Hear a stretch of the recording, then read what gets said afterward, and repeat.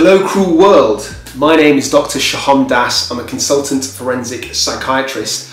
I assess mentally disordered offenders for a living so that you don't have to. So today I'm going to do something slightly different in this video. I'm going to experiment a bit, just like your sister did in college. I'm going to do my own professional psychoanalysis of the character in the film Joker. Now you're probably thinking, Dr. Das, Joker came out such a long time ago, why are you doing this now? My response would be, firstly, call me Shaham. Also, I didn't have a YouTube channel 2 years ago, so I don't know, sue me. Plus, I've been really busy volunteering at my local abattoir and also protesting outside my local charity shop. So in this video, I'll be answering the following questions. In the film Joker, was the depiction of the protagonist's mental health or mental illnesses fair or accurate? How were his mental illnesses related to his eventual criminality and offending, and my professional psychoanalysis of this? And also, how does this connect in reality? So from the cases I see, how kind of in keeping is this particular case of the Joker, Arthur Fleck? I should say spoiler alert, although if you're watching a video about the psychoanalysis of a character of a film that you haven't seen yet but you intend to see, I think you deserve to have your film spoiled. So although it's not overtly stated in the film, I believe that the main character, Arthur Fleck, who becomes the Joker,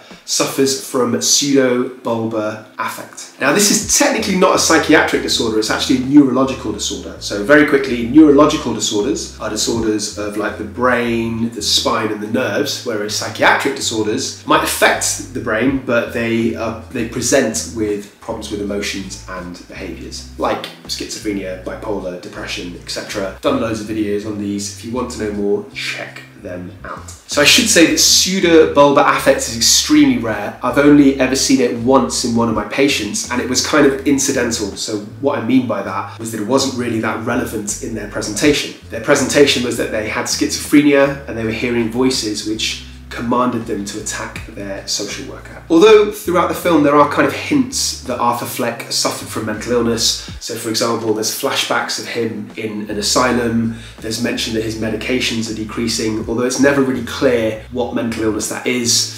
From the bits of clues that you get throughout the film, it doesn't kind of correlate with any mental illness that I know of. So for example, if you look at his sort of scribblings in his book and his ideas, they're not typical of a psychosis like schizophrenia, for example. I have to say that the flashback of Fleck being in the asylum I thought was done quite distastefully, and it's one of the only parts of the film that I would criticise. For example, he's in a padded cell, he's in a straitjacket, just sort of typical Hollywood caricature. Having worked in many secure units, including high secure units like Broadmoor, it's categorically not like that. We never use straitjackets nowadays. Sometimes people are kept in seclusion rooms for their own safety, but that's only as a last resort, and it's only for short periods of time. And I just thought the depiction inside the asylum was just a bit lazy, really. To me, it's the equivalent of the writers deciding that they wanted to have a criminal in the movie, so they have him with like a mask and a bag of swag, skulking around, maybe playing Michael Jackson's Smooth Criminal every time they're on camera. I just think it was lazy writing, and I think, as I said, that's one of the only areas where the film let itself down. So how does the film depict mental illness leading to violence? This is my area of expertise. So I'm not saying there isn't a correlation between some mental illnesses and violence. There absolutely is. That's literally my job. But I think there's a risk that any film, any Hollywood film in particular, could do this in a kind of callous or gratuitous way. For example, they might have somebody who's depressed who just suddenly goes on to commit a murder-suicide and kills random people, or they could have somebody who's hearing voices decided that they'd just go out and attack random people. And I'm glad that the film didn't do this, because firstly, it adds to the stigma of these mental illnesses. It makes people incorrectly assume that people with these symptoms go on to commit violence. And whereas that does happen in exceptional cases, and the kind of cases I see, it's actually very rare. But more importantly, in the context of the film, it's just lazy writing. So I'm glad to say that Joker did not do this. It didn't do it gratuitously at all. In fact, I'd go even further to say that in the film Joker, it wasn't Fleck's mental illness that ended up pushing him down this path of becoming a megalomaniac. It had very little to do with his mental illness. Now, I've probably blown your pea-sized simple mind, but stick with me and I'll explain exactly what I mean. So I think what's far more relevant is that Fleck has all these risk factors, both historical, traumatic and recent, which would explain or at least lead him down a path of potential violence. So we know that he had a chaotic childhood. We know that his mother was in and out of psychiatric institutes herself. We know that he suffered quite severe abuse. I think there's a flashback of him being tied to a radiator. And we know that the 𝐐𝐴𝐵 affect probably came on from a head injury, possibly by a mother's ex-partner. So a head injury, again, is a neurological as opposed to a psychiatric illness, but it can lead to disinhibition, it can lead to aggression, it can lead to impulsivity in some people. So before the main events of the film, we already see that Fleck is in this dark world. He's isolated, he's marginalised, he's lonely, he's withdrawn, he gets relentlessly mocked and bullied. In one of the first scenes, he's kind of beaten up by some kids, and then later on he's bullied by his own peers who are clowns. Literally a bunch of clowns. And then a series of unfortunate events unfold. So he is fired from his job, he is mocked and bullied by his peers, the healthcare professionals disengage with him, they cut down his medication due to funding, he's then rejected by his potential billionaire father, Thomas Wayne. And this is all in the context of like this social disharmony and this divide that's going on in Gotham at the time that Fleck kind of absorbs. So it's much more about his social circumstances, I think, than about any potential mental illness. And I do not think it can be overstated that his access to a gun massively changed the course of events. So for example, if this was a man in the UK who couldn't get a gun as easily, he probably wouldn't have killed those people on the train. I have a lot to say about access and availability to guns, but the NRA are not a particularly stable or nice enemy to have, so I think I will keep strong. So that's like the background, and then as the film progresses, more horrible things happen to him. He's stigmatized, he's mocked, as I say, he's attacked on this train, and also he's targeted because of his inappropriate laughter from the 𝐐𝐴𝐵 affect, which, as I said, is a neurological disorder. So I actually think it's all of these things in combination that pushes him to become a Joker, not mental illness. And I have to say, I think this was done really well by the film. I think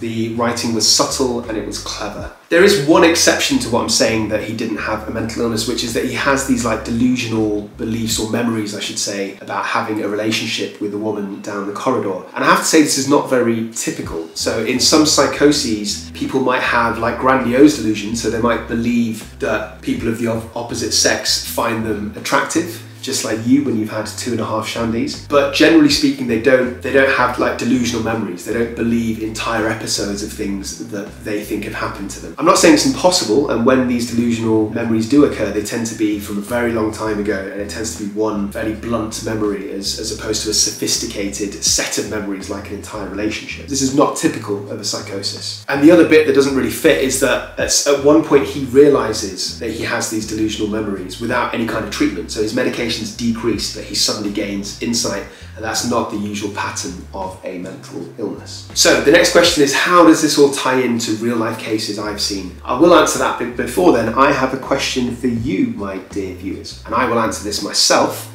at the end of this video, but I want you to put your answers in the comments, which is this: what are the best and worst films that Joaquin Phoenix has been in, Joker aside? I was about to say The Joker, but it's Joker aside. And separate question, what other films can you tell me about where you think mental illness has been depicted poorly, or when it's been depicted well and realistically? So in terms of the relationship between mental illness and violence, in the cases that I see, so when I work as an expert witness doing court reports, and when I rehabilitate patients in secure units, it's very different. There's usually a direct link. So there might be, for example, a very common presentation is people with psychosis hearing voices, like command hallucinations. Just like the patient I briefly mentioned before, who attacked his social worker because he was hearing voices that were telling him to do this and he couldn't resist. They wore him down over time. Or, quite often, people have paranoid delusions or thoughts. They believe that other people, sometimes strangers, sometimes people they know, wish to harm them or will attack them, so they attack preemptively, which kind of makes sense if they're in that state of mind. However, Fleck was not particularly paranoid, and if anything, he was grandiose, and he became more grandiose as the film progressed. He had this sense of power, this sense of control, and I think he got some pleasure in inciting violence and even inciting a riot towards the end. So again, I don't think this is mental illness. I think this is his twisted, kind of narcissistic, semi-sociopathic personality that's developing over time. So you could argue that he might have a personality disorder, but that's not a mental illness. If you're interested in some of these topics, I've done previous videos on personality disorders, and also one where I tell you the difference between a narcissist and a psychopath. So before I tell you my final conclusions about this video, let's quickly discuss Joaquin Phoenix's previous films. If you want to look him up, it's under 𝐿. So I think the worst films he's done are Her from 2013. If I had to describe that film in one word, it would be whack. And also You Were Never Really There from 2017. This got really good reviews, but I just thought it was a bit dull. In terms of the best films he's done, it's very tempting to say Gladiator, which is a great film in the year 2000, but that's a bit too mainstream for me. Instead, I would go for Walk the Line in 2005, which is the biopic of Johnny Cash. Also happens to be one of my wife's favourite films, if not her favourite film of all time. I thought it was pretty good. And here's a little gem for you, a film that I think many of you might not have seen, because it's kind of underground cult, but I think it's amazing. And it's called Buffalo Soldiers, and it was made in 2001. You should definitely go check it out, it's just great. So to conclude, I love the film Joker. I know it's kind of split audiences, but I really enjoyed it. I thought it was entertaining, I thought it was quite cleverly written and subtle. I bought into the whole the tension kind of building over time throughout the film, and you could just see all these events and factors that happened to Fleck that made him into this maniacal DC villain that we love to hate. As I've said, I would argue that it's not actually his mental illness that made him the way he was. It's not even really his neurological condition, the pseudobulbar affect. That's one of the many factors, but overall it was his social isolation, being mistreated, being mocked, being bullied, being marginalised, feeling isolated, all of these things, as well as a couple of really horrible events happening to him, all of these things combined that made him the Joker, I think. I didn't think the psychiatric depiction was great. I've already bitched about the asylum flashbacks and also the unrealistic nature of his delusional beliefs. But having said that, I also fully acknowledge that the job of this movie isn't to depict psychiatric illnesses as effectively and as accurately as it can. The job of this movie is for the audience to see how a relatable, realistic person can be pushed to the brink and become this evil maniac. And I think it did this excellently. So I would give this film a A. Before I go, I just really want to welcome you to this channel, A Psych for Sore Minds. I do a whole range of videos and a whole range of topics.